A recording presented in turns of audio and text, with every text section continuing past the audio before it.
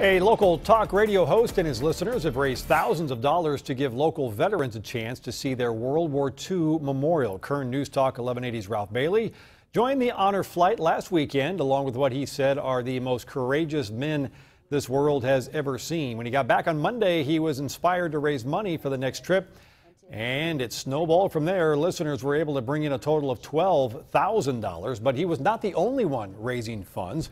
Kelsey Holloway's lemonade stand raised a whopping $400. They did so much for us, and I would like them to go see their monument. To see a slew of children, 12, 13, 14-year-olds, light up as if they'd just seen Santa Claus and rushing to these guys and saying thank you. I broke down when a 13-year-old girl ran up to one of our veterans and said, "Thank you for your service and welcome to your memorial." I mean, if that doesn't move you, I don't know what is. And today they presented a check to the honor flight. Says Ralph does, he'll continue to raise more money for that cause.